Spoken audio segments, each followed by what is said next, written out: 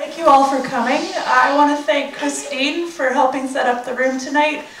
We've been really been receiving a lot of support from people on the university campus. I want to acknowledge the Aboriginal Student Council as well. At the University of Manitoba, we've received a great deal of support from Native Studies. And who am I forgetting? I think I covered that. My name is Ashlyn Haglund. I'm the advocacy coordinator for Pimicikamak. I could not pronounce Pimicikamak in June, and I don't speak any Cree, so I'm going to let Jackson and Jason speak a lot of Cree at you. Please enjoy that. Lean forward, pay attention. It's a beautiful language, and as someone who gets to go north frequently, I get immersed in Cree, and it's just it's music when you hear it, and to be in a community that has been able to sustain its language is just a blessing. I'm mentioning this because we haven't had a chance to offer tobacco to anyone, and I want to create a space for appreciation and understanding. However, I'm not going to pray at you. But I am really grateful that you're here. It takes a lot of courage to talk about hydro in this province, and it's been a long struggle for Pimicikamak and many other nations in the north and other peoples who live all along our great waterways in this province, and of course across the country as well, on so many bodies of water that are affected by hydro development. We are on Treaty 1 territory, so Miigwech, thank you for coming. Ekosi, thank you in Cree. How many people here are used to hearing Cree? Jason's putting his hand up. There's lots, they're just not saying. They're shy? That's crazy. So Eugenie and Ramona never hear Cree at all, you can tell. So ask questions in Cree and or English. And again, it's been a very difficult several weeks. I'll just give you a brief update. Pimicikamak has been occupying their land for time immemorial, correct? However, hydro has been occupying their land since the 60s, and that has not been a peaceful occupation. Jenpeg, the place they have renamed Gideon McKay Memorial Ground, has been occupied by Pimicikamak in this last round since the 27th of September by very brave women and men who have held down that space and worked with their community to build consensus about how they will move forward in a brave and courageous way, to again engage with the province and with Manitoba Hydro to try and address the concerns they've had since that relationship started in the 60s. So I just want to let the panel introduce themselves, and I'll start with Chris.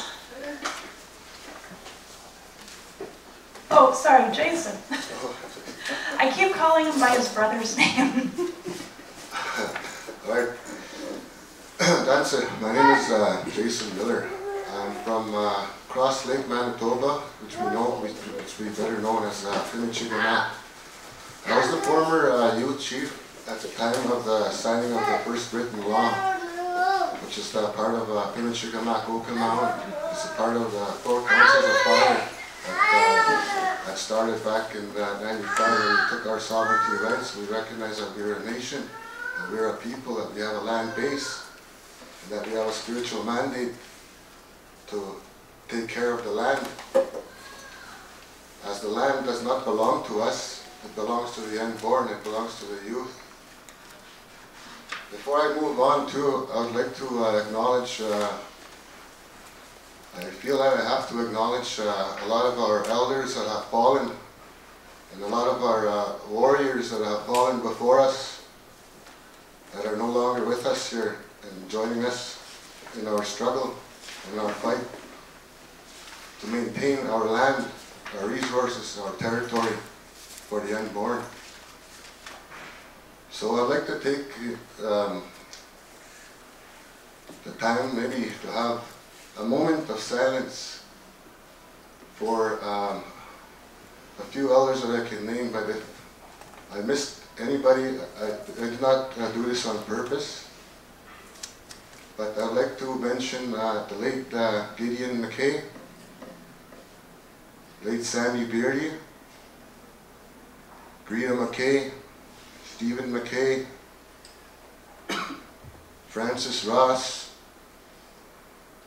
Jonah McKay, and last but not least, one of our fallen warriors that I'd like to take this time to remember my late father, who was, I spent many mornings and evenings talking with him about the issues of the Northern Flood Agreement and our treaty rights. He was a great leader, he was a great teacher, and a lot of these people that have left before us, they were really instrumental in keeping Hydro to their promises, to what is written in the Northern Flood Agreement. With that, I'd just like to take just a moment just to think.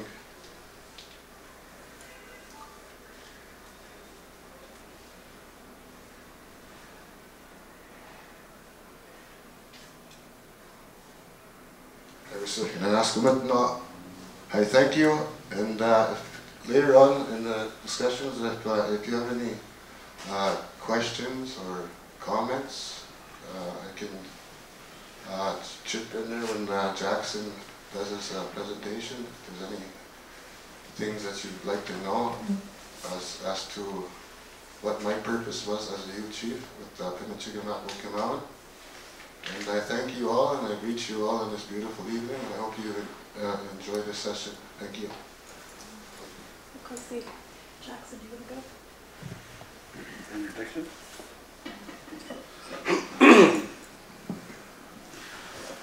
Tansi, että miskatno ja nitsanak, en stuusiok, inenio kutra perute, ja tibiskaganus, nas mitno.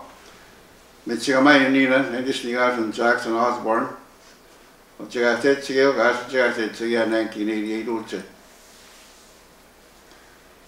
evening, my brothers and sisters. My name is Jackson Osborne. I'm from Cross Lake, Pimicikamak. I'm a photographer since 1988 till now. I'm glad to be here again. I was here 10 years ago, something like 10 years ago, with my late friend Nelson Miller, counselor at that time, Jason's father. So also I acknowledge the elders too. My late dad, Charlie Osborne, Albert North, Georgia Ross, there's a lot of lists of our elders that that supported us and helped us and gave us the knowledge and traditional knowledge and the wisdom to pass on what we're doing today. My late dad told me to tell a story. This is what I'm doing today, since 1988 to now, telling a story. But before we start, I want to say opening prayer. We'll ask our Creator to bless this meeting so that good communication, good understanding, mutual understanding. So we'll do an opening prayer. I'll do an opening prayer. Everybody stand, please.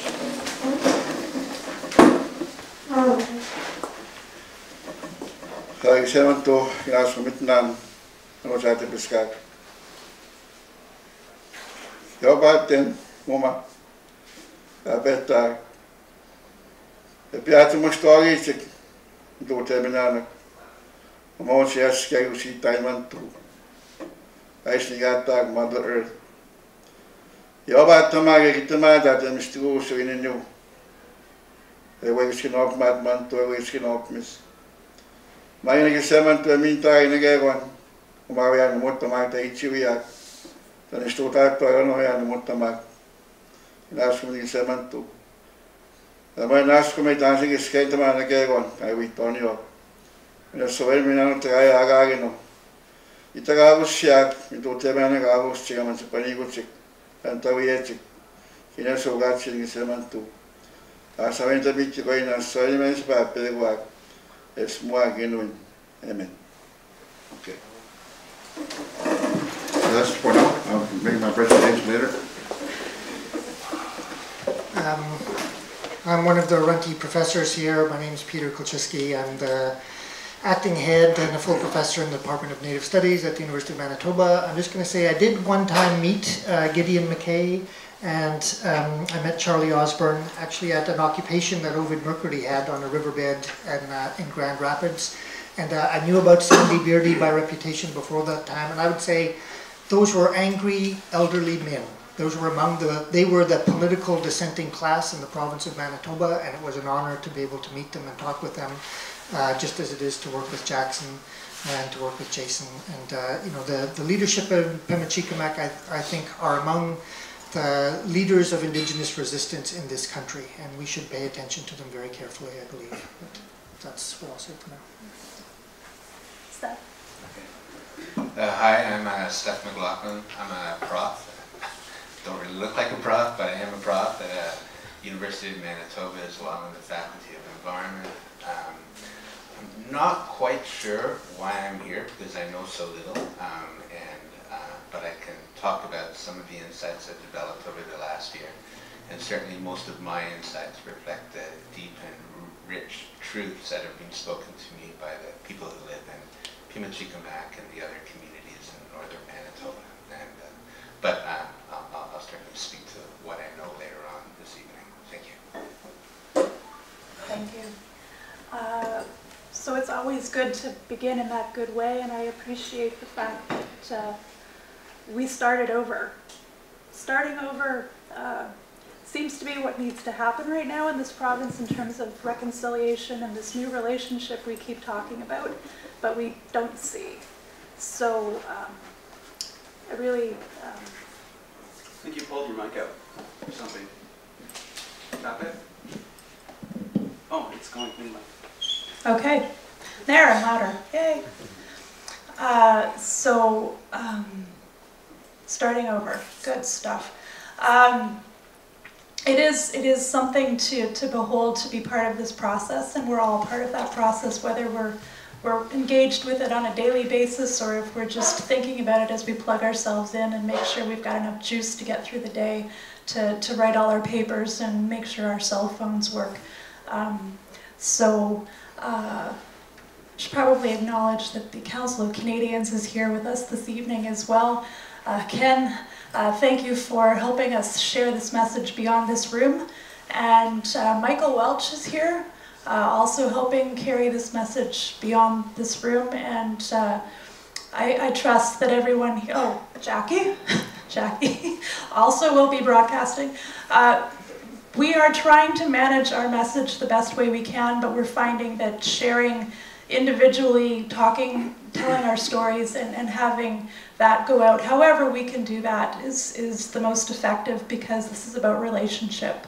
So I appreciate anybody who's texted or tweeted or Facebooked or found us that way.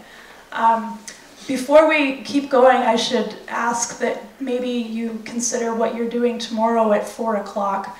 We will be gathering at the legislature starting at 3, and there will be a rally and a peace walk tomorrow at 4 to the Hydro building. This will be done in ceremony. This will be a very peaceful action. And we had an action last week as well, and you're probably wondering, how many times do they march every month?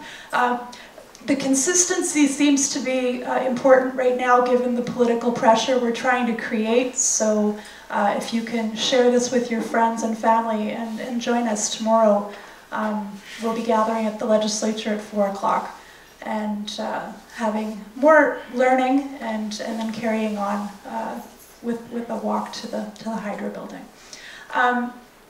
I'm noticing that most of the people in the room are fairly savvy about these things, but I do want to create a general understanding. So learning in the big picture about Hydro is a daunting process. So Peter has promised to give us a sense of the overwhelming network of systems that Hydro has developed around the province and put Jenpeg in context. Yeah, mostly what I want to try and do is give you a background so that when Jackson's showing you his pictures and talking about things, you'll have some sense of how it all fits together. And I'm going to try and do this as quickly as possible. I can talk really fast or listen really fast because this is going to happen fast. So the Nelson River is called Kulchyski. Basically, you know, Hydro had developments on the Winnipeg River that affected what was then called Fort Alexander, then and now called Saugeen. Interestingly enough, they've presented Saugeen with a compensation agreement last summer for around $200 million, which the community rejected, but never taking no for an answer. No doesn't mean no to Hydro. They presented them with the same, virtually the same deal a few months later, and I found out, it's not reported in the media at all, but just last week Saugeen voted no again to the same deal that Hydro's offering. So kind of an interesting little development there. In the mid-60s, a dam was built on the Saskatchewan River at Grand Rapids, ending the grandness of the rapids, ending the existence of the rapids themselves. And at that time, the utility got more ambitious and basically started planning redesigning the hydrology of northern Manitoba. What that means is that they took one set of watershed that flows into the Hudson's Bay through the Churchill River. They built a dam at the north end of South Indian Lake on the Churchill River. They wanted originally to raise the water level there something like 10 meters, but were pressured enough not to be able to do that, so they raised it to something like 10 feet or 3 meters, which flooded the community of South Indian Lake out of its location and forced a relocation of that community.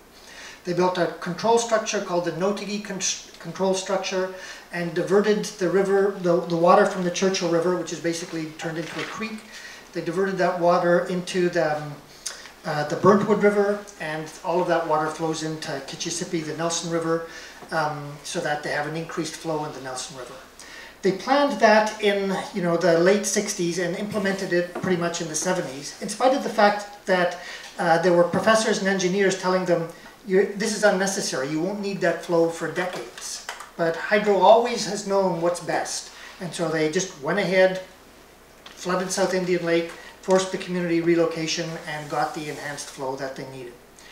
They had one dam existed on Kulchyski, the Nelson River, which was the Kelsey Dam. In those days they wanted to name their dams after European explorers. That dam had been built for the purpose of providing power to the mine in Thompson. The Churchill River diversion with the enhanced flow meant that basically they built several other dams along Kulchyski. So they built the Jenpeg Dam near the mouth where Lake Winnipeg flows into Kulchyski and eventually out to Hudson's Bay. Interestingly, the technology for that dam was imported from Russia. It's all Russian technology. You can actually go right inside the turbines and the water's going all around you. And inside there you find Russian letter stamped, Russian language stuff stamped on all of this equipment. So there was actually a crew of Russian technicians who joined them when they were building that dam. It's a little sidebar to history. That dam, the engineers proudly tell you, controls the water levels on Lake Winnipeg. That basically effectively turns Lake Winnipeg into a reservoir. And then eventually, as part of the Churchill River diversion, they built two larger dams, the Kettle Dam and the Limestone Dam, considerably downstream from Pimicikamak and Norway House near present-day Gillum and the Fox Lake Cree Nation. All of those elements, so the flooding of South Indian Lake, the Notigi control structure, the Jenpeg, Kettle, and Limestone dams were all a part of what's called the Churchill River Diversion Lake Winnipeg Regulation. When the communities heard this was happening, they didn't want it to happen. They joined together in a strong opposition movement to try and prevent the dams from being built. This was in the 1970s. So they formed a Northern Flood Committee to try and fight the dams, was the original intent. Effectively, the provincial government said, you've signed away your rights through Treaty 5, so you're not like the James Bay Cree, where you still have outstanding Aboriginal title, so you have no choice but to go ahead with the dam. So grudgingly, the community said, okay, well, we'll sign a deal and see if we can get something out of this. The deal they signed was called the Northern Flood Agreement, or NFA. The Northern Flood Committee that had signed that deal consisted of 5 communities: Norway House, Nelson House, Cross Lake, Split Lake, and South Indian Lake. Oh, no, South Indian Lake wasn't a signatory, they were part of Nelson House. Fox Lake didn't sign, York Landing, that's right, more people here. And we do have people, I'm pleased to say, from Tatasqueck, Split Lake, and from the Situasic Nelson House, so we can also, we have people who can tell us about what goes on in those communities. The Northern Flood Committee, for various reasons, the government, attempted to, once the deal was signed, kind of disrespect them and not see them as legitimate negotiators for the communities. So by the early 1980s, the Northern Flood Committee basically fell apart, and the communities were left pushing for implementation of the Northern Flood Agreement. The promises they made in the Northern Flood Agreement were fairly strong. So in the whereas clauses, for example, it said that whereas people will be adversely affected, we are determined to try and find a way to make sure that they are treated justly and equitably. And it said the federal government is committed to ensuring that Aboriginal and treaty rights are defended through this whole process. These are kind of ironic things to read right now. And there was a schedule attached to the Northern Flood Agreement, famously Schedule E, which said that they would work towards improving the well-being of the community, sponsoring studies that would work towards action plans for the eradication of mass poverty and unemployment. And so frequently you see that, the notion of what's happened with your attempts to solve mass poverty and unemployment, particularly among people in Pimicikamak.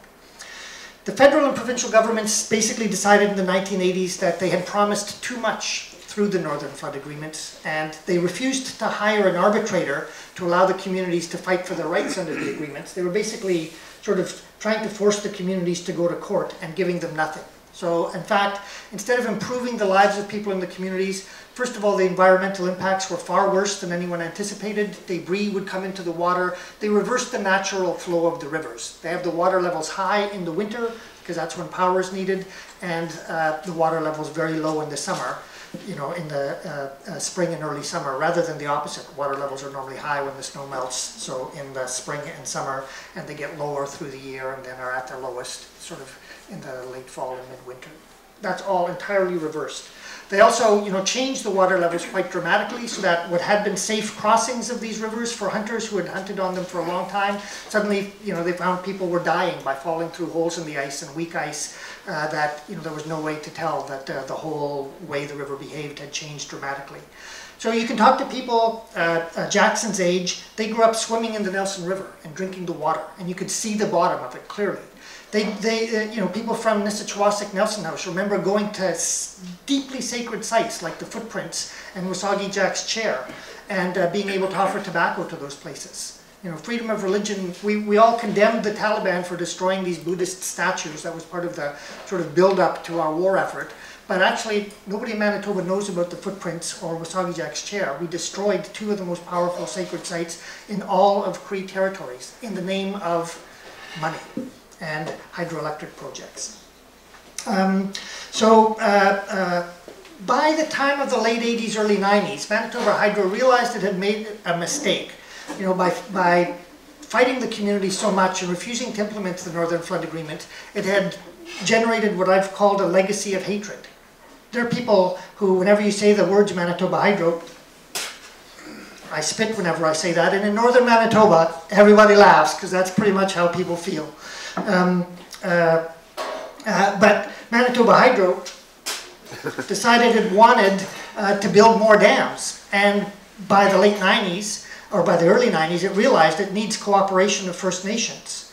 Also in the intervening period, the Constitution Act of 1982 was passed, and that meant the Northern Flood Agreement basically could start to be seen as a treaty, and by the time of the Seawee decision in 1992, had to be seen as a treaty. So Hydro started offering communities one by one, not the Northern Flood Committee, but the communities' implementation agreements, saying, here, we'll implement the Northern Flood Agreement. You take any of your court cases, don't go to court, for our bad behavior, and we'll give you so many millions of dollars. And for a small community that's pushing and trying to get anything happening and not having any success, those deals look fairly attractive. So 4 of the original 5 signatories of the Northern Flood Agreement signed implementation agreements over the course of the 1990s. The one community that refused to sign was Cross Lake Pimicikamak. And in fact, when everyone else zigged in a sense, Pimicikamak zagged. Because instead of, not only would they not negotiate an implementation agreement and insist on holding Manitoba Hydro to the promises of the Northern Flood Agreement, they also decided to establish their own governance system. So they established a 4-council governance system, an Elders Council, Women's Council, Elders Council, and Youth Council, or an Executive Council. They embedded the existing Indian Act Council system within that structure so that they could still deal with Indian affairs, they could still do all the statutory things that was expected of them, but they also had their own traditional model of governance. The former Chief John Miswagan told me once that he would phone Ottawa and he'd be talking to Ottawa and he'd say, well, I have to get this cleared by the 4 councils. And the people on the phone from Ottawa would always say to him, well, you know, we don't recognize your governance structure. And John Miswagan would say back to them, well, that's fine, because we don't recognize your governance structure either. So it all works out, doesn't it? And you know, they still, no one's given them permission. They've asked for no permission. They don't need any permission. The only permission they need is from their own people. So they have their own governance system. They passed the first written law. They passed a hydro payments law. And as I said earlier, I think they have been one of the capitals of sort of Indigenous resistance in this country for a long time. Now what Manitoba Hydro has done is they've now started to go ahead with their next wave of developments. So they have approval to build the Kiosk Dam and to build Bipole 3, and they're working madly to try and get as much done already on the next dam they want to build, the Konawapa Dam. You might think that, well, they have to get permission. Actually, they're already building the camp, and they're trying to sink millions of dollars into it. The Public Utilities Board last spring said the market and economic analysis seems to indicate that the Kiosk Dam isn't needed, and they probably wouldn't have supported the Kiosk Dam, but Hydro has sunk millions of dollars into it already. So it was more or less, well, you got to go ahead. They're trying the same approach with the next dam, the Konawapa Dam. And they're also saying Pimicikamak isn't going to be affected by these dams down because they're all downstream. But in fact, during Clean Environment Commissions, there was expert testimony that said every new dam means they have to change the way they regulate the river. And that means they change the way the earlier dams behave. So the way the Jenpeg Dam behaves will be changed as the Kiosk Dam comes on stream and if the Konawapa Dam comes on stream. And I think basically, in a nutshell, the people at Pimicikamak, seeing all of this going ahead, said enough is enough. You know, they're now going ahead with another dam. They don't feel any need to consult with Pimicikamak people. They don't see any need to provide any benefits. They still drag their feet when it comes to implementing the promises made in the Northern Flood Agreements. And you know, the communities that have signed partnership agreements with Manitoba Hydro, all they've gotten so far from those agreements are massive debts. So the new model that Manitoba Hydro is offering, and you know, I have to clean out my mouth every time I say those words, the new model they're offering is arguably worse than the old model. Now communities are going in debt as so-called co-owners of dams that may not be economically feasible. I admire the stand that Pimicikamak has taken. Manitoba Hydro has been a bully in this province for a long time. It's driven people out of the province. It's, you know, I'm almost, to a certain extent, a bit of a pariah because everyone knows what my perspective is on Manitoba Hydro, and people say I'm biased. And I have to tell them, I'm not biased. I've been to the communities. You know, in Nissachawasik, there's a place called the Bronx. You look at the houses Manitoba Hydro builds for its own employees, and you look at the trailers, and they have the effrontery to say during public clean environment commissions, modular mobile units are the most cost-effective way of providing housing for First Nations people in northern Manitoba. Modular mobile units, I love it. That means trailers, right? Whereas for their own employees, they build lovely suburban houses, brick-clad suburban houses, houses people in Winnipeg would be very glad to own. So you go into Grand Rapids or you go into Gillam, you'll see these lovely suburban hydro employee communities right next to trailers and trailers, poorly insulated, poorly supported, very little infrastructure, all occupied by local Indigenous people. Indigenous people are not gaining benefits from Manitoba Hydro. They're sinking deeper into a morass. Pimicikamak is taking a stand saying they've had enough. It's time to start changing this around. I'm glad you're out here, and I hope you'll all support them in their struggle. Thanks.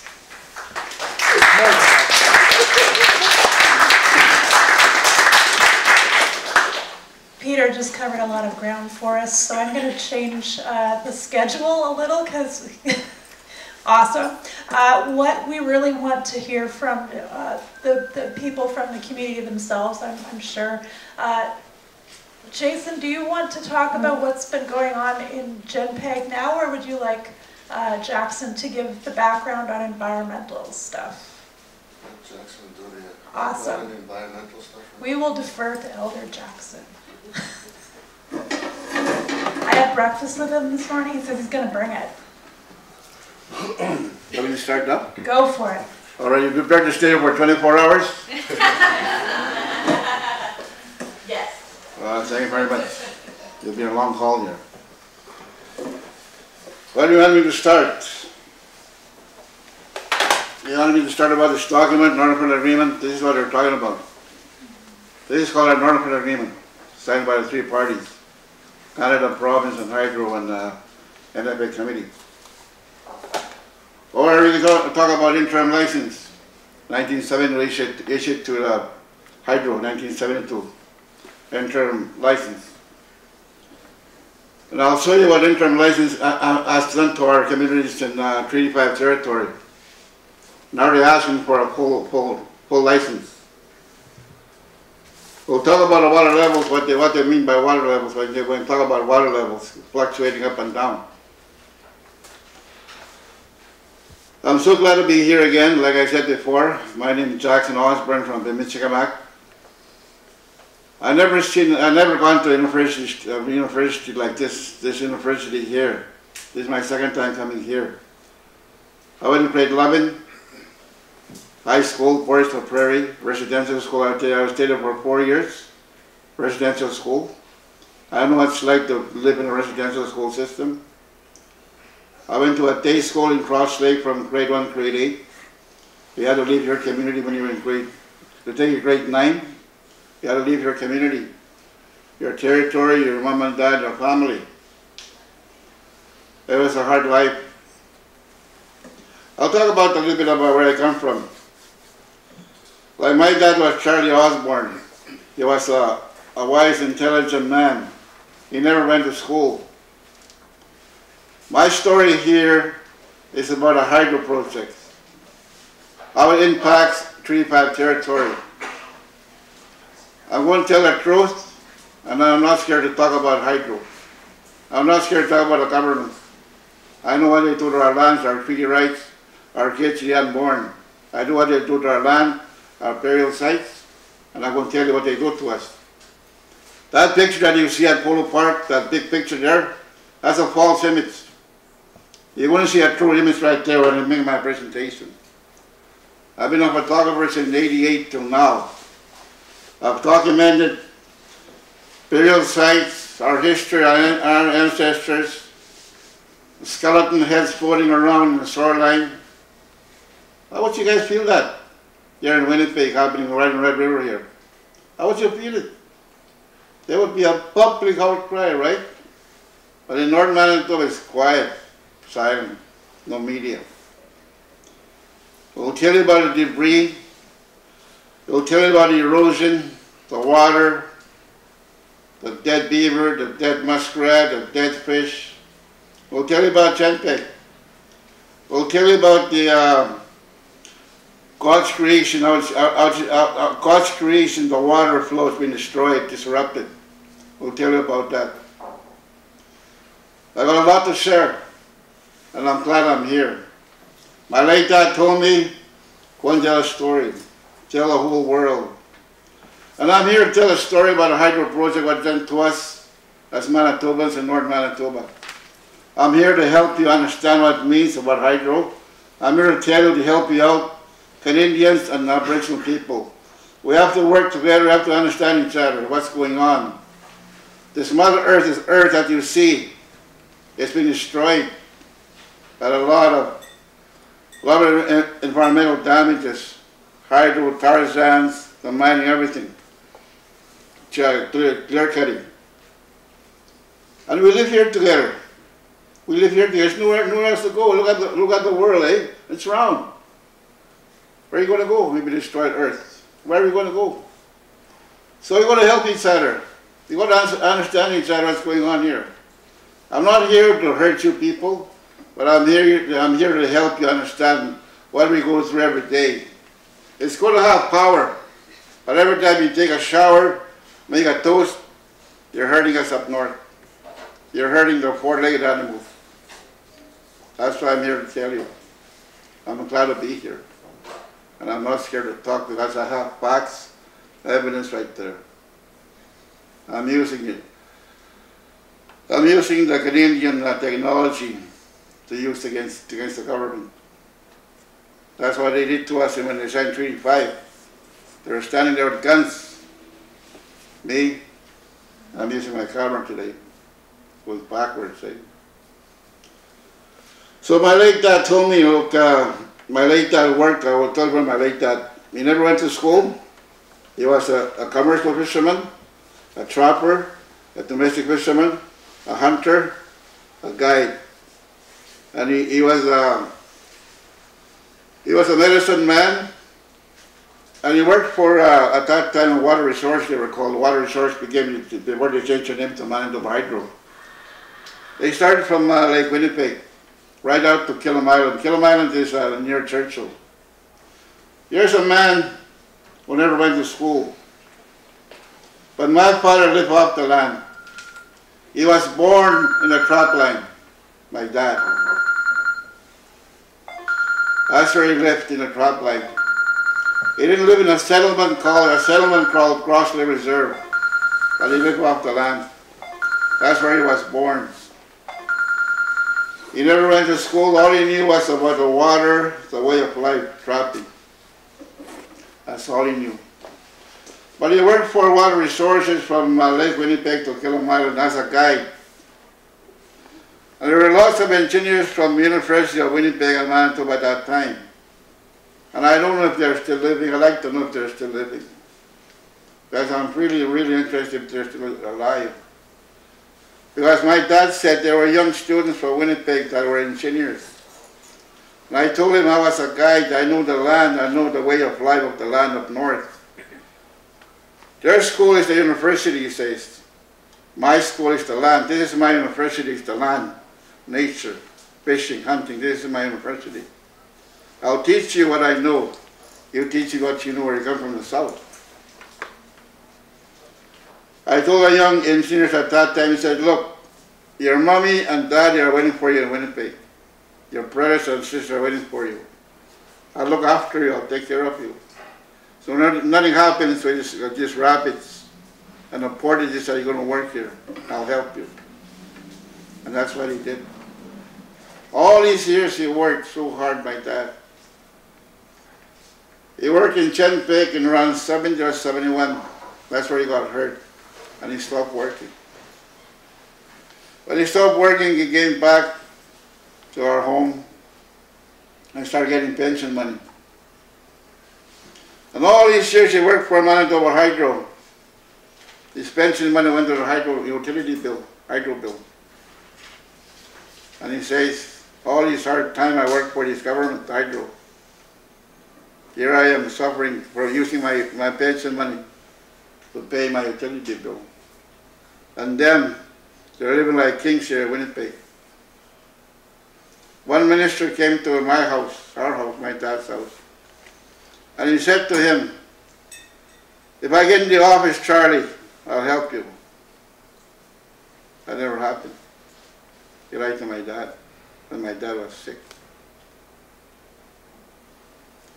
So that's the story of my dad's. And then one day, in 1988, we went down a bank where I live. And the mighty Nelson River almost dried up. Almost dried up.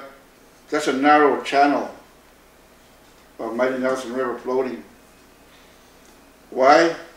Because Jenpeg gates were closed in 1988. So I went down to the bank with my late dad and I said, Dad, where's all the water going? See, I was grade 11, I dropped out. And he never went to school. And he said, well, there's a dam called Jenpeg. The gates are closed. When the gates are closed, all this river flows down to Churchill and Upton Bay. That's why you see there's no river here. They're losing water in Cross Lake. It's drying up. And he said, all this time I thought it evaporated. Up in the year it went down. Here I am in grade 11, here he was in the new education. And And sometimes my dad will tell me, you know, it's good not to have really good education. Sometimes right in the middle to have education, like grade 12 maybe. Because when you get your degrees and high education, then you get into trouble, your mind starts to say, you want to bypass God. God is the Almighty. You want to be like God, he says. When that happens, he says, you want to fight God with your education and degrees, you get into trouble. You get into trouble with money, fraud, divorce, all this stuff, he says. It's good to have not a high education.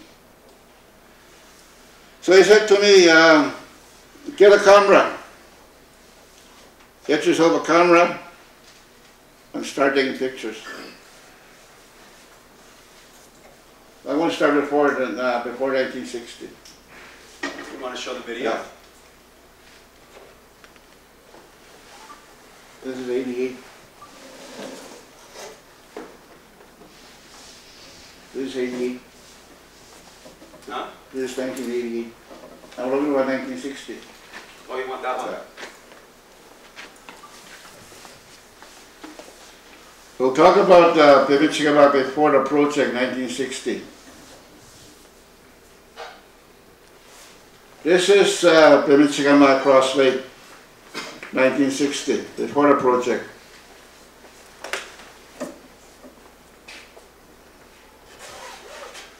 This area you see here, you can see clearly on the bottom of the lake. It was clear on the bottom of the lake here. That's how beautiful Cross Lake was before the project. In our history, our elders talked about living in a trap line before the project, before Treaty 5. Our elders lived in the trap lines. The only time they came to a reserve or a settlement Cross Lake was during the treaty days. Someone get your $5 and ration and get some tea, lard, and sugar, something like stuff like that. But all these years they lived in a trap line, hunting, fishing, trapping, and they lived in teepees. They lived in cabins. Some did not have houses. There were no doctors, there were no nurses. And they lived off the land, but they believed one thing. There was a creator, there was God. They always believed that there was somebody looking after them, giving them a spiritual help. Our elders were gifted. Our creator helped our elders. How did he give them help? They gave them a spiritual help. They gave them how to make medicine. When a woman had labor, having a child, all they had was, there was no houses, all there was spruce trees where a woman would lie down and have labor. The next day, they would walk again. Just one day.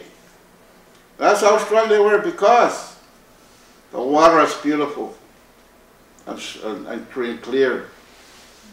The roots, the plants, the medicine was good. The beaver, the wild meat, the food was good. There was no interruptions, there was no projects yet. And that's how our elders survived in a trap line. They were very strong people. They were always moving around, chopping wood, sawing wood, canoeing, paddling, exercising, trapping. They were always on the move. There was no such thing as diabetes, no such thing as heart problems, high blood pressure, nothing like that. This is our history of Pimicikamak, our elders. Our sisters here from Spitley can talk about that too. And my friend, I'd like to say hi to my friend Eugene. She's a strong woman, this lady. I thank you for coming, my friend. She's one of our supporters, peace and supporters, a strong woman. When I talk about that, so he believes too. Our elders were gifted. The gift came from God. They know how to heal people. When they had broken arms, when they had flu, whatever, diarrhea, they know how to cure these things. They were so powerful. They were gifted. And that's how they survived, eating on wild food. Because the land was beautiful, the water was clear and blue, and they moved around every day. Imagine that life. Just imagine. No doctors, no nurses. Imagine the life our relatives went through. You know, when I do back home, I do research to our history. I'm taking this up to you for a while. I'm looking for a picture of Treaty 5 standing in Norrie House. Treaty 5 standing in Norrie House, a picture, I haven't found it yet. I'm looking for a picture of first chief, the Bastion in 1875, where he was buried. I'm looking for my aunties who went to residential school. I haven't found them yet. Two of them. I'm looking for my uncle who went to war, First World War. He never came back. They buried him somewhere there. See, these are the things that bothers me, my spirit. Now the hydro project. But many times my dad and my late mom, they were Christian believers, they were born again believers. And they teach us that things to love people and to forgive. So that's why I come here to tell you a story about what's happening to us. It's a sad story that I've never told you. Like I said, I'm not scared. Our sisters from Spit Lake from the north can tell you what's happening. That's the thing you guys have never told, nobody told you. How many times have you seen environmental damages from the province doing pictures? How many times have you seen environmental damages done by the hydro people? How many times? I haven't seen none. All the buildings are good pictures of North Manitoba. Treaty 5 is destroyed by hydro dams, I'll tell you that. And there's more coming down about Kias and Konawapa. And we want to do something. I'll tell you what my hydro bill right now is $400 a month in November. Now they're telling us every year the hydro bill is going to go up 4%. 20 years from now, my hydro bill is going to be $1,000 a month because of the dams they're going to build. Me, I'm 62 years old. All my pension money is going to go there like my dad. And you guys are going to pay more too here in Winnipeg, Manitoba. You guys are going to pay more. So wake up. Help us out. We got to help each other. You got to pay more. And I hear the government in Manitoba is broke. Where does he get all this money for to pay dams in northern Manitoba? They borrow money from the States. If these dams are built, Northern Manitoba Treaty 5 territory people are going to pay more. Winnipeg not that much, but less in the States. That's what's happening. And we have to do something about it. You have to find solutions. So wait, what's the best solution? Maybe wind power, maybe solar power, I don't know. Maybe firewood? So that's my story here. We have to do something together. There's no time to fight. Life is too short. My friends, life is too short. We got to do something now. For our children, our grandchildren, the unborn. We have to do something. If they don't do something, something's going to happen. What are you going to eat when everything is destroyed? You can't eat money. Money's going to disappear. The clan cars are going to disappear. Something else is coming. You've got to watch out for that. You sound like a preacher now, eh? Okay, before Jenpeg, this is what Cross Lake looked like. This is we call today Band Beach. This was day in 1968. This was the most busiest airport in Cross Lake in the 60s. Transair, they call it. Anybody that came from Winnipeg, wherever, that's where they landed. A doctor, a lawyer, a nurse, visitors, that's where they landed. Today, this dock doesn't exist anymore. This is how they used to transport when someone died in the community. They used barges to transfer it from one side of the community to the other side because we're separated by the lake. Yeah. This is treaty days. A treaty time is we have it every year. We get your $5 according to the treaty. And Treaty 5 says we're subjects. We're not subjects. We are Ininu. I'm a human being. I'm a person. I'm not a subject. That's why it says in the Indian Act. The Indian Act was not made by us. It was made by the bureaucrats in Ottawa. We never wrote that Indian Act. So this is our treaty grounds in Cross Lake. The picture before that, go back to the picture there. Here. The green scarf, that's my late granny, Sarah Jane Osborne. And that's her mom, Sarah. They used to call her Sarah Etawekapu from Norrie House. So she married a man from Cross Lake. Her name was Sarah Whiskey. So my granny, Sarah Whiskey, his husband, I was a brother or uncle of I'm talking about the First World War that my uncle went. His name was James Whiskey. He went to war, First World War, never came back. That's how it's connected. So this is Treaty 5.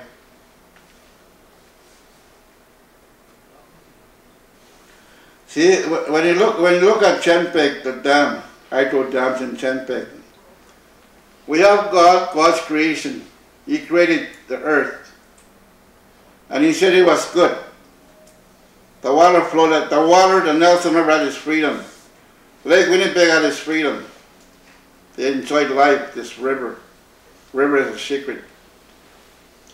All of a sudden, man came and built a dam called structure in Jenpeg.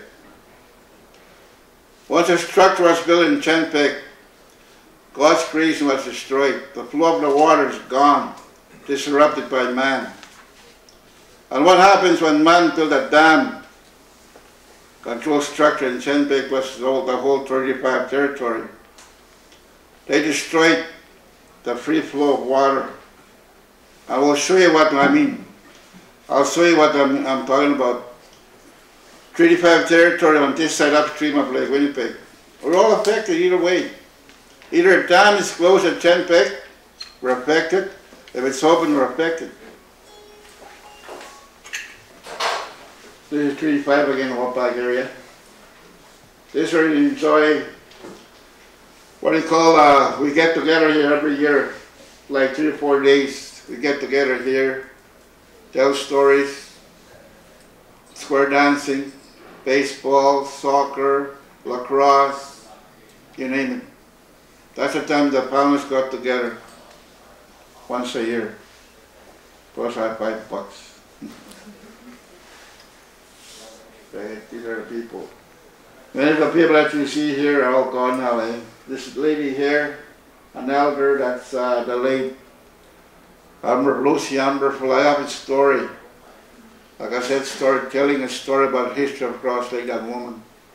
I have a cassette tape there. What I'm telling you here is just a small piece of information I have at home.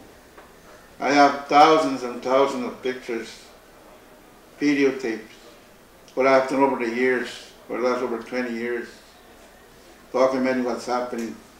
I wanted to understand what they talked about water levels were changing, fluctuating.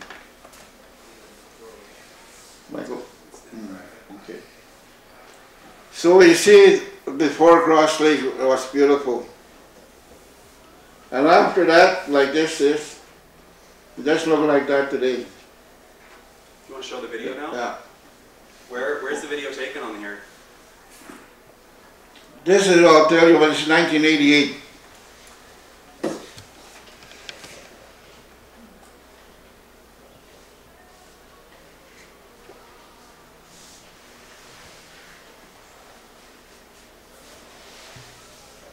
Here. This is 1988 when the Jenpeg gates were closed. This is what happens. All you see here used to be water. All water here. In 1988, all dried up. And they try to blame God, act of God. Try to blame this what's happening here. This is right in our reserve. So what happens to the plants, the insects, the fish? Where do they go? Where's our water, our clean water? This is Cross Lake Reserve, what you see here. Today, it's all full of water now. This is 88. I talked about Jenpeg gates are closed. And kids want to swim. They have a long ways to go look for water to swim on a sunny day in July.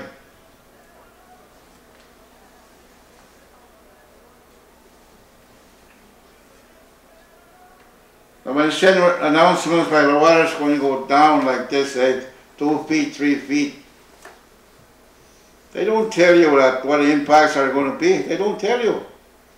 All they say is going to go down 2 feet, 3 feet. How does the people listen to radio announcements? I don't think so. The fish doesn't listen to radio announcements.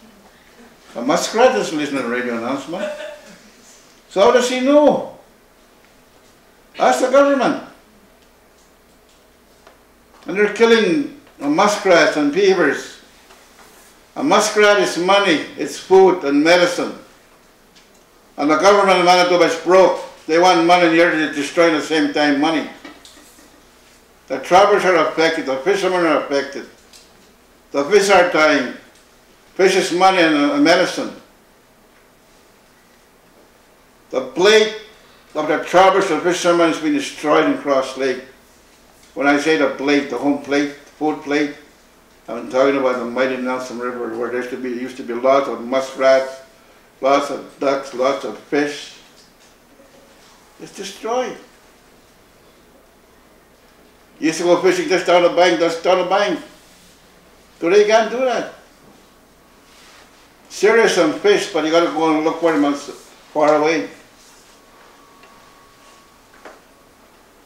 What you see here, nobody monitored this. And the agreement says they're going to monitor this, what's happening here. Nobody tests what's wrong with these plants. Nobody does any testing here. After the water came by, nobody tests the water.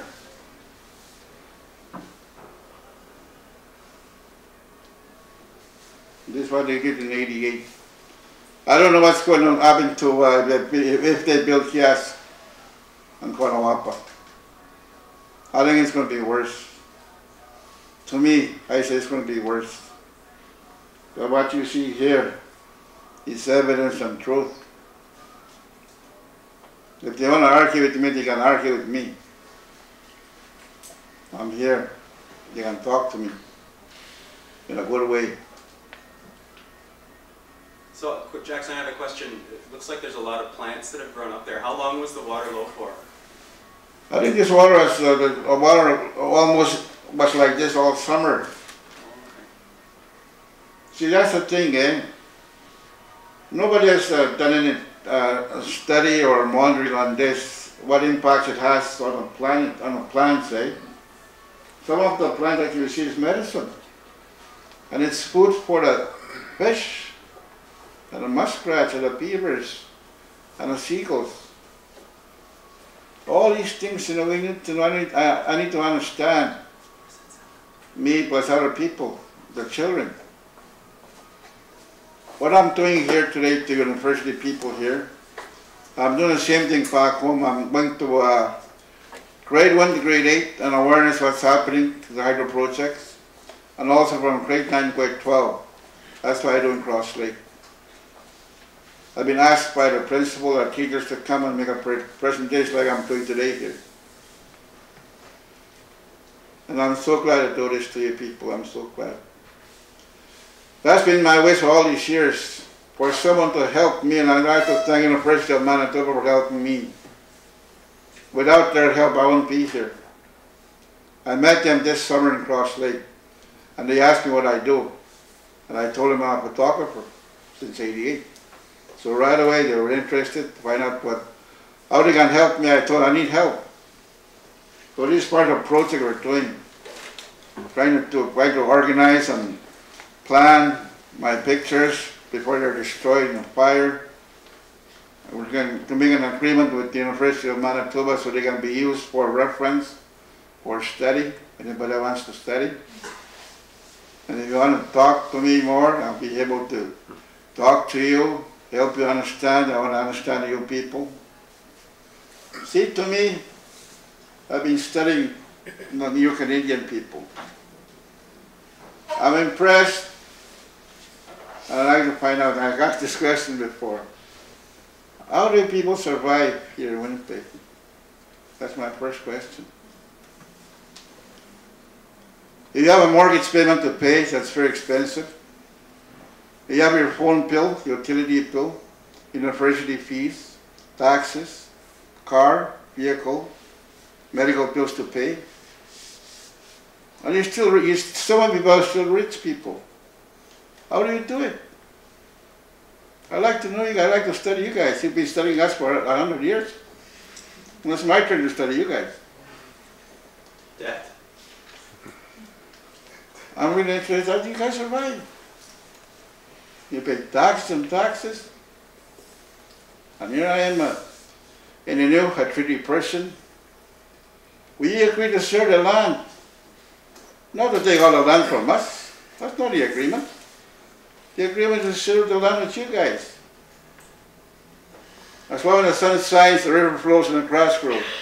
That's the agreement of Treaty 5.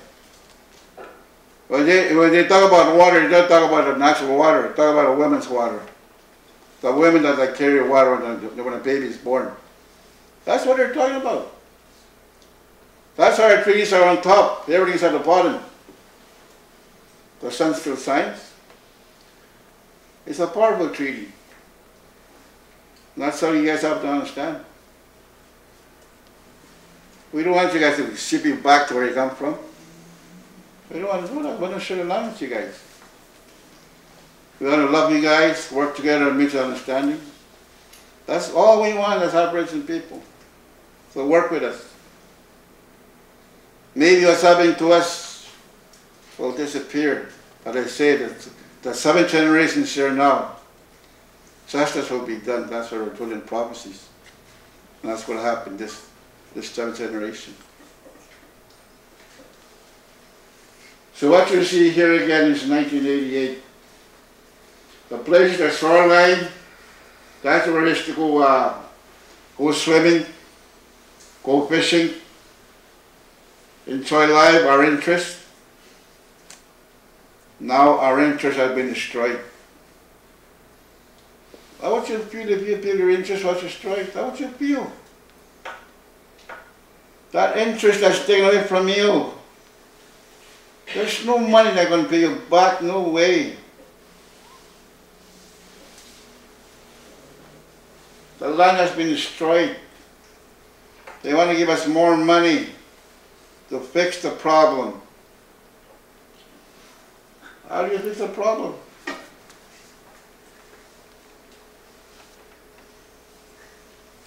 That's why they say we'll fix the problem. We'll replace it. Can't replace any dam. It's been done already. They're building more dams. What you just saw here is an interim license. In 1970, they were given by the government. Interim license, what you see, the impacts of it. Now imagine if they want a full license. What does it mean, a full license? What does that mean to you people here in Winnipeg? What is it to me in Northern Treaty 5 territory? They want full control. What does that mean, full control? Pull toast to Treaty 5 territory and wish us goodbye? What about our kids, our grandkids, the unborn, the medicines, the fish, the muskrats? What about them? They want to be God, they want to copy God. You can't copy God. God is God. He's here with us. He's listening to us. He's a spirit.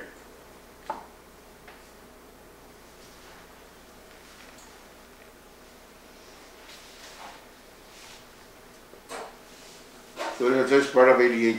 That's good enough on 88. Let's just show you what happens when the gates are closed in Jenpeg. When the water comes, that's the other problem, when the water comes. See these announcements that they make, that are announced, I'll read it to you. These come from Winnipeg here, somewhere in Winnipeg. Here's an address here, I'll tell you the address. Box 85, Station Main, Winnipeg, Manitoba. September 26, 2014. Notice of operation plan, forecast, Cross Lake. This is what they say. We get this from Winnipeg. They hit the band office, they put them on the bulletin board, they sit on the radio station. And they read the announcement. It says, on October 1st, 2014, the level of Cross Lake is forecasted to be 684.9 feet. Now what the hell is that? That's engineer term. What about a Cree term? What about us Indians? Do we understand that? Does my granny understand that? No, they don't. I don't understand that. The level of the lake is expected to fall 2 feet 3 inches to elevation 682.6 feet by the end of October. During the month of November, the level of the lake is expected to fall 1 foot to elevation 681.6 feet by the third week of the month, and then raise 8 inches to elevation 682.3 feet by the end of the month. Tell me, explain that to me. You got degrees, you guys are professors. Tell me, what does that mean? Okay. Imagine the people are going to go to school there. Imagine that this is what they sent to us. This is Cross Lake alone. Then they say about 10 and Simple West. Like I said before about the beaver. See? But they announced this. If you go trapping or fishing 50 miles from Cross Lake Reserve, if this was announced today, the announcement, when will it reach your trap line 50 miles from your house, the water is going to go down 2 feet. 50 miles from the reserve, if you go trapping or fishing, when will it reach that? Nobody knows. And if the water goes down 5 feet, 6 feet, if you're a trapper at Walker Lake, 150 miles from Cross Lake, when will that happen? Sometimes they say when they park their boat in a shoreline, they go hunting in a bush. One guy told me, like Jenpeg area, that when you came back, our boat was there, no water. Where did the water go? And they got stuck there. They had to walk to the main road. Imagine in winter time. My sister and I understand what I'm talking about. Imagine the winter time when they release water in January and February. The fresh snow falls down, looks beautiful on top. You get walking, scooter riding, bang, you're stuck in a slush. And slush can kill you. Especially if you're a trapper and a fisherman. There's all kinds of stories about fishermen and trappers telling a story. And these guys know to play their tricks. You can make a claim. And they'll starve you. They'll starve you until you take that claim. And they know when to attack you when Christmas time comes along. If you make a claim, say $20,000, they're not going to pay you right away. They'll weigh you out. They know when to attack you. And the agreement says the claims will be paid. But sometimes it takes them a long time to pay the claim, but they do pay. But there's no structure that we see that we agreed to. People have lost their lives. This is what I'm talking about here. Slush. Some slush is about 1 feet, 2 feet. If they get stuck in a trap line in a skidoo, 150 miles from Cross Lake, and it's a cold January month, you fight your skidoo to get off the main track, and you're sweating, and it's cold. That ice is going to freeze up on your legs. Pretty soon you can't move. That's what happened to my late dad.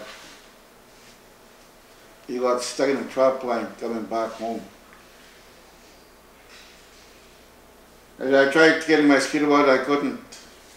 At that time he said I was sweating and my legs up to my knees were frozen already. And he wanted to walk back to his trap line. Quite a distance, and he made it. Yes, I was lucky, he says, the firewood was still hot in the cabin that he stayed. The fire didn't go out yet. So he made more fire. He couldn't take his shoes off where it was frozen. So I made a big fire in firewood with a stove. Boil water, hot water. When the hot water was boiling up, that hot water boiled right on his knees to melt that ice. And that's how he got free. There's lots of stories what's happening that you people don't hear. A lot of things. And that's why I'm here and said to tell you the truth here. The guy said you'd be better to stay here 24 hours. We can talk all night. Right from the shoreline, right from the fish, right from children's perspective that they can't swim. Going back to this announcement here. I was here first week in October at the University of Manitoba. When I went back 2 weeks after that, October 10 or 11, I think, somewhere there, I got a call from a man who was so mad at me. He said, "Are you Jackson?" I said, "Yeah." "Are you the guy that's fighting hydro?" I said, "Yeah." He said, "Well, come on down here to my place. Bring your camera." So I took my camera. It's in here. And he said, "Come down to the shoreline," and the water went down. And my grandson broke his leg. So I went there right away. He said, "Come and pick me up then." And he did. We went down the bank. The water went down. They were getting some water, I guess, and his grandson fell down on a rock and he broke his leg. That grandson was born in Winnipeg.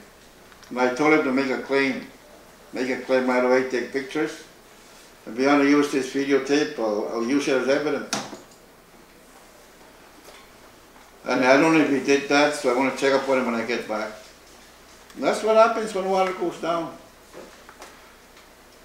Very dangerous. Either way, up or down is dangerous.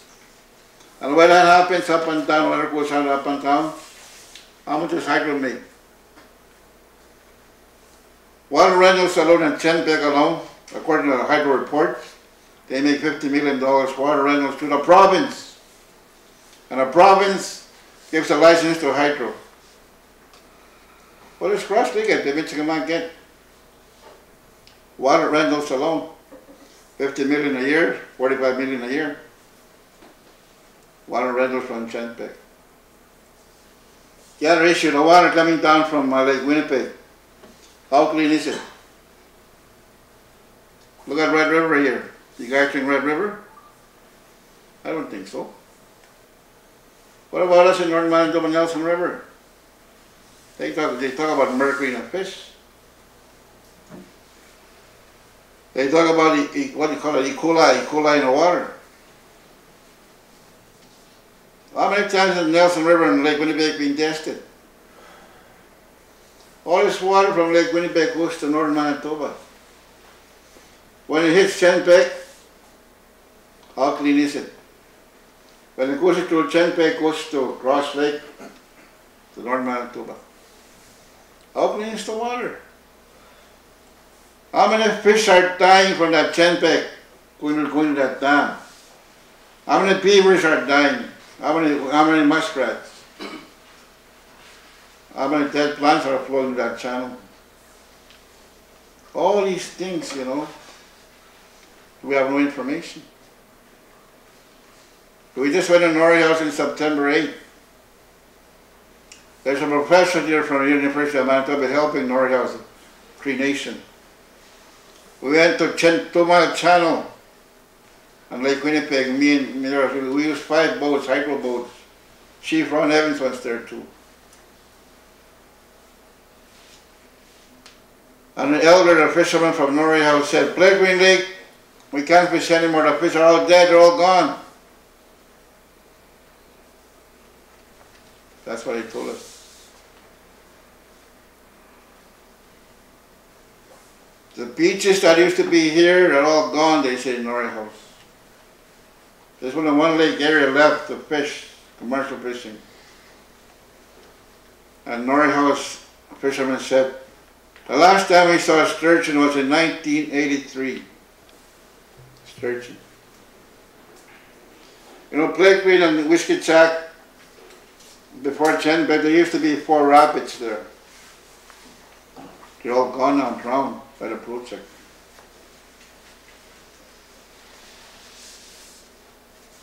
A man died upstream of Jenpeg because he hit the debris. Debris is the trees that are falling down to the river, to the lake. And some of the stumps that are left there for a long time are cut, submerged. The roots have been loosened, they start floating in the water, now it's a river channel. And this hunter was traveling by boat when he hit that debris, and his boat capsized, and he swam to an island, and somewhere that's where he died. So this kills. We kill a lot of people in Pimicikamak. And I'm sure other communities, our brothers, suffer the same. So what price for treaty rights? What price on wrongful agreement? This is about nature. You can't put a price on nature. It came from God. No amount of money is going to pay. Nothing has been destroyed already. Nothing. That's why we have to find solutions. What can we do as Manitobans? As friendly Manitobans, as they say. We got to understand each other. That's my message here today. I want to help you guys. You help me too. Help my children. Help my grandchildren. I want them to have a good future, hope. I want them to have clean water to drink, a place to swim. But what's happening today, our utility bills are so high. See, even till we come to an agreement with hydro, if the money comes and there's no free hydro power, forget it. You're not going to get nothing from them. Sure, there's going to be jobs, but when you work, you get your paycheck, where's it going to go? Your hydro bill. So it goes in circles, eh? It goes in circles. It comes from the province hydro, you work, goes back to them. Utility bill. What's next? You build more houses on reserve, maybe 30, 50 houses per year. Out of the 50, 30 new houses that are built, more money for hydro bills. So you're getting nothing in return. They're going to give you $500 million, put it in a trust account, that money's going to be gone. Once it's gone, they sign an agreement, they tie up their agreement that people can get out. You're locked in there. So what do they do? The door's wide open, the province, the door's wide open. They give you a license here, have a gaming license. Have your bingos on gaming. You need a gaming license. And they say, here's VLTs. Make money, revenue. So what happens if they make money on the share of PLTs? They get a budget from the federal government, $40 million a year for the federal government. And you start making money on PLTs for say, 8 million, 10 million a year. What's going to happen down the road? The government's going to cut that budget, 40 million, because you guys are making money anyway. That's what's going to happen. That's what's going to happen. It's going to happen. That's what they want to do. And I got interested in politics in 1982. And I was just a young man. I was watching this TV. They were talking about the Constitution at that time. I didn't know what it was about treaty rights and British rights, but I got to understand what it is. And that's where I started from.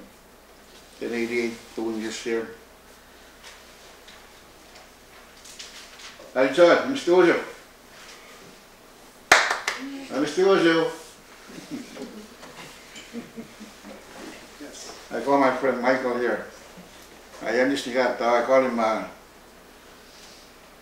the Lone Ranger. He's my friend. I call myself Tonto.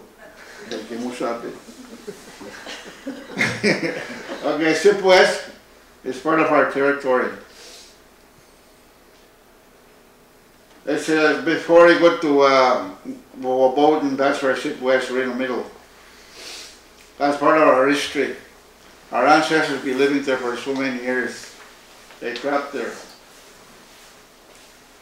What you see here, this is SIP West, our territory, traditional land, homelands. This is a burial site. According to our history, they said they used to bury people 3 feet underground. And after they did that, they put the rocks on top. This area is called Cross Bay in SIP West. This is a burial site. Sometimes you don't see this because it's flooded. Like it fluctuates, water fluctuates up and down. So they flood this thing. The guy with a hat, that's a federal government representative. Federal government representative. The guy in the middle is a lawyer from Manitoba Hydro, Bob Atkins. The other guy in the middle there, that used to be our lawyer, Colin Gillespie. That's my friend Tommy Monias. He's a fighter too.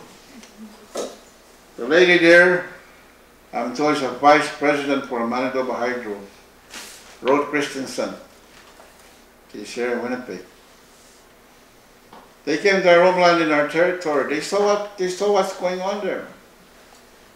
They saw the burial sites. They saw the debris. They saw the trees falling down. We told them where the islands used to be, they're all gone, eroded. All you see is just reefs, rocks. SIP West Lake is going to be like Winnipeg, but it's going to be like Winnipeg, it'll be wide open. Because lots of islands are destroyed, eroding away. And all the trees are falling in the river, causing navigation to be dangerous. And there's lots of fishermen out there, and trappers. Sure that the guys work out there collecting debris. This is part of our territory too. These are loggings I'm talking about. All these logs go to the fall, I'm told. Erosion of SIP West Lake. And these are our friends, a hydro boat, a lawyer. That's the guys there, he works for hydro, or a lawyer. So these guys came to our territory, they know what's going on. They have seen it. These are American friends, these two. Look at a place. Look at a tornado went through. And this is the impacts of the hydro project. These are American friends. They came to see them for themselves. They didn't believe us what we were telling them. And I said, come down across the lake. So I'm saying to you guys today, come to our territory. If you don't believe me, you're invited. Come down. When the water is low, when the water is high, in the winter time, come down. When it reaches water in January, and it looks cool when ice, use our skill to go for a ride. See how far you go. They're American friends. That's Etienne McKay, the left, the late Etienne McKay, powerful elder.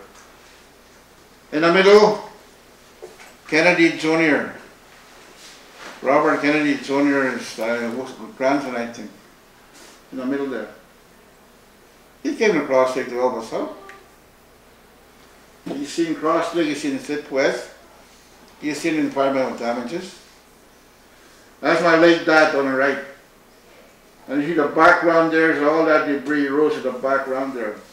These are the powerful elders that supported us, that helped us out. Without their knowledge, I wouldn't be here. They were so gifted. And here, that's the federal representative there, with a white shirt. And there we hit a reef. A boat, behind here, that's a boat there. We hit a reef. And we were told these guys were expert of the Southwest area. It doesn't matter if you're an expert, you still get into trouble, like right there. That guy worked there for so many years. And that day, you got blessed by your Creator. What happened? We hit a reef.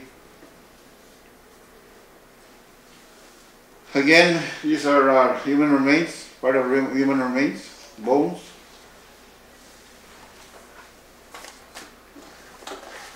There's an archaeologist from Winnipeg here. He came to help us out. This is called burial sites. These are the powerful elders right there. I miss them very much. This videotape here tells you a story about archaeologists from Winnipeg came to help us out to identify the skeletons that were found on the shoreline. How old they were, who were they, a woman, a man, and a child. It's all here, right in our homeland. And they had to rebury the bodies on a heap, on a hill, somewhere far from the shoreline. And it's all here. What CBC and CT allowed us to so be sown, depends where they get their money from. If they get their money from the government, they're not going to show it. They're the contracts.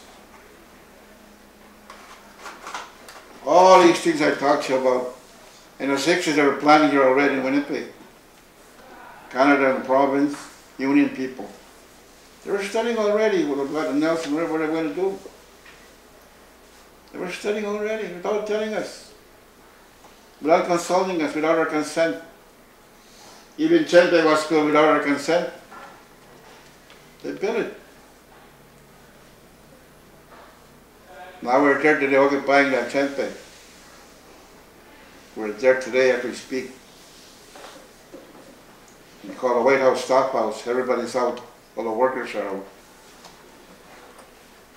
They're not going to go in until what we want. They're not going to go in.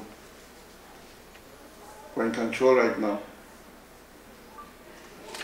The main area in the dam where they control our flows, there's three. I don't know how many people staff are there, but they'll be there for a while. We're occupying Jenpeg right now. We waited all these years for these guys to implement this Northern Agreement. This is the final agreement. This is the final agreement. We don't want any more agreements. This is final. This is our treaty. And they don't want to implement it. And there are obligations here.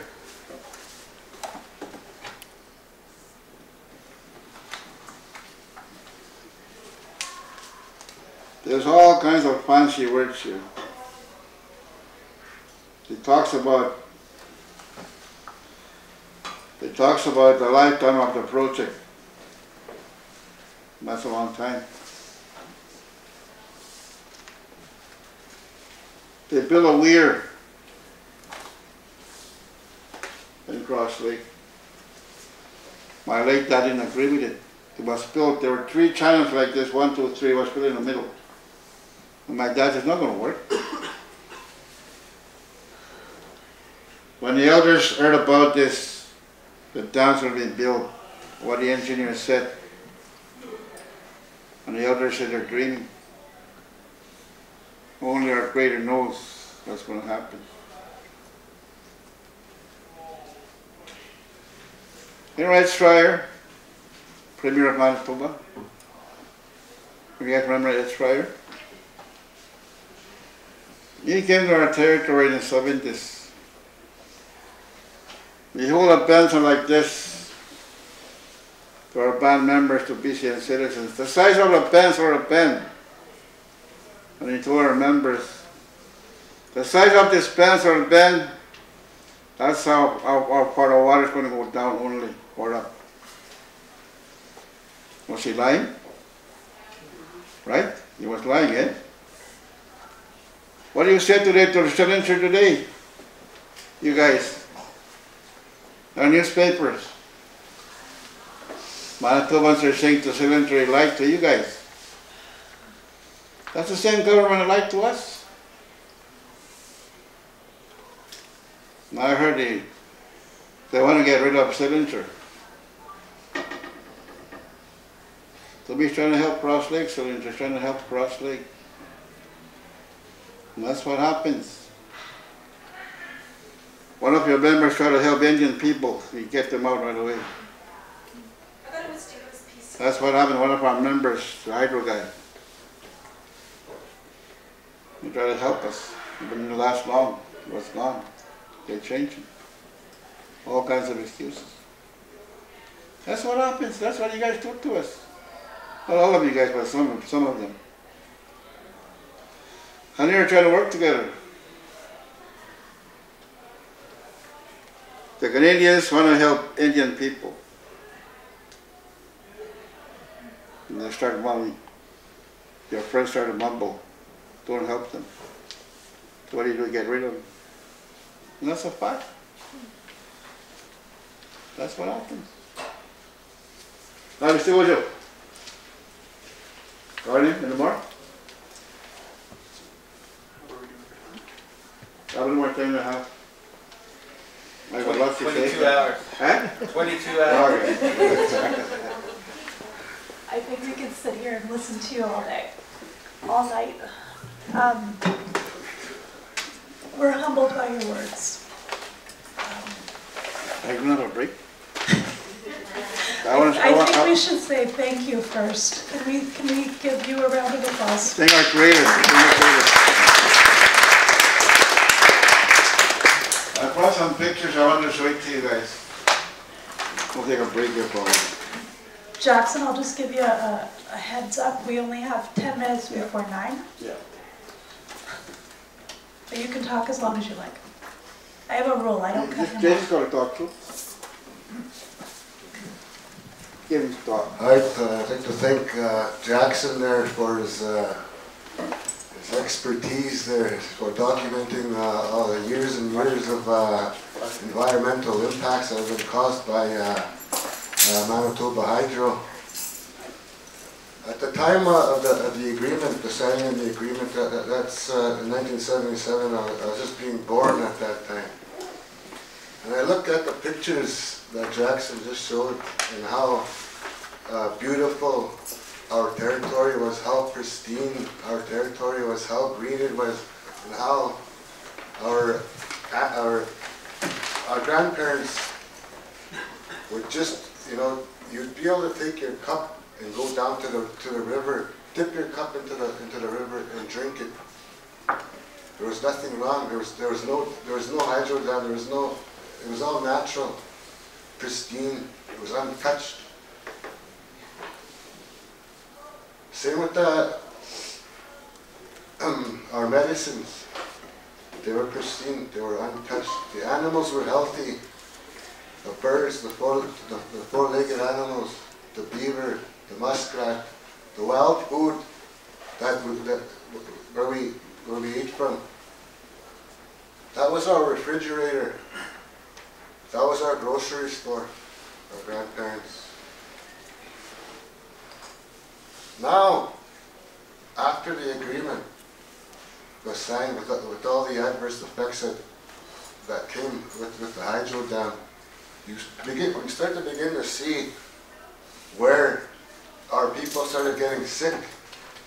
The animals started getting sick.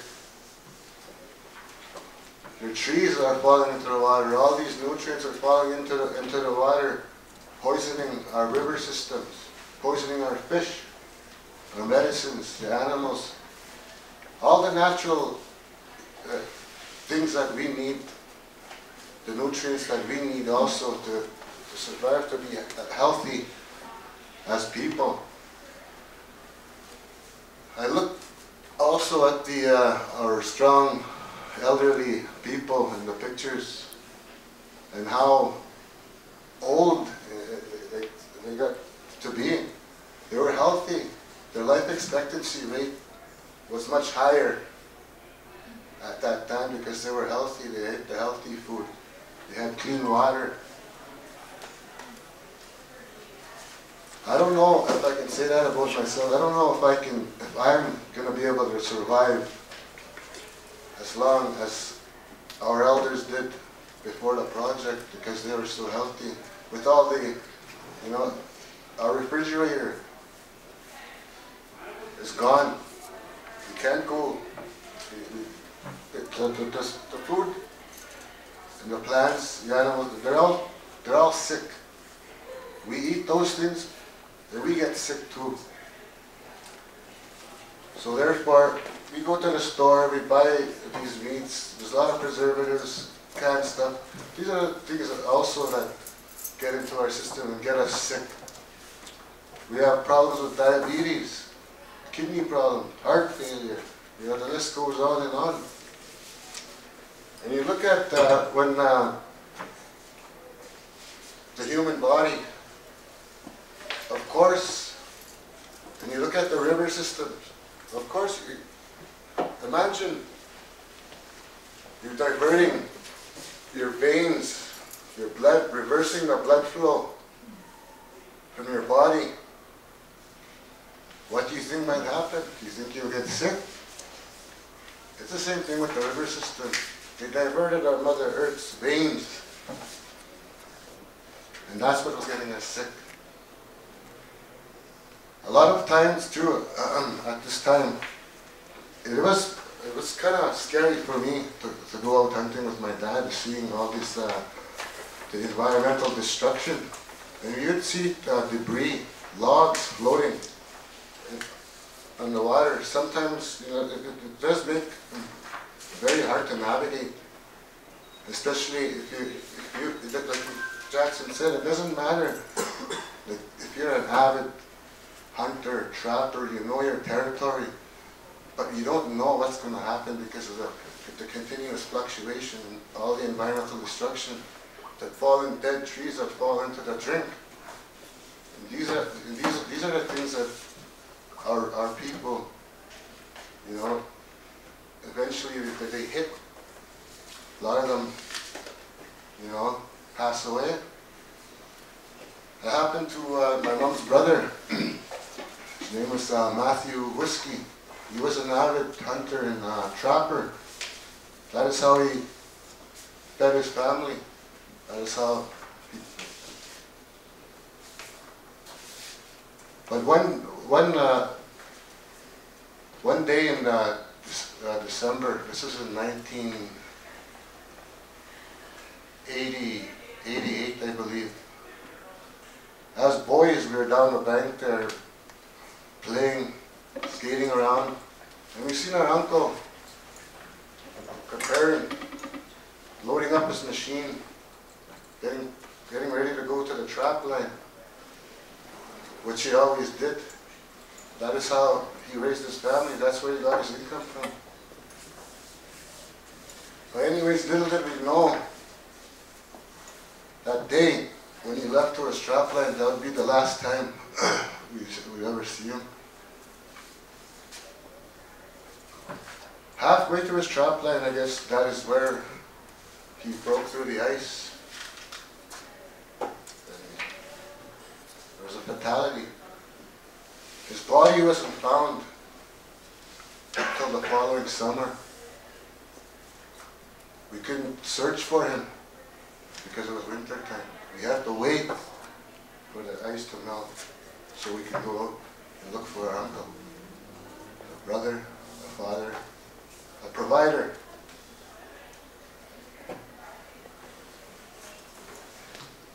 When I look at also too there's a lot of hopelessness and helplessness that the young people felt, back home. There's a lot of anger, frustration, all these broken promises, all these lies. For how many years? 38 years. They have not, the Manitoba government and the corporation, the Manitoba government, Hydro, and the federal government have not lived up to their obligations in that agreement. For 38 years. They said that's the best modern day agreement in Canada. Now what happened to our other brothers and sisters that fell on the wayside, where the governments divided us and conquered us and took out the smaller tribes, but coming in with the sellout agreements, taking away your Northern Flood Agreement rights. Your treaty rights are tied in there. Why would you want to let that go? In taking our stand, we Pimicikamak people said, enough. We said enough is enough again. We will not be bullied by Hydra anymore. The young people have spoken. There's a lot of young ladies back home. They have spoken. We're not going to give in. We're not going to give up. There's hope for Pimicikamak. There's hope for a future. And there's also hope for our fallen brothers and sisters that were forced to sign off on other agreements other than the Northern Flood Agreement. There's hope for them also that we can reach down, grab them up from the river and say, hey, you still have your treaty rights. You still have hope. They're not gone.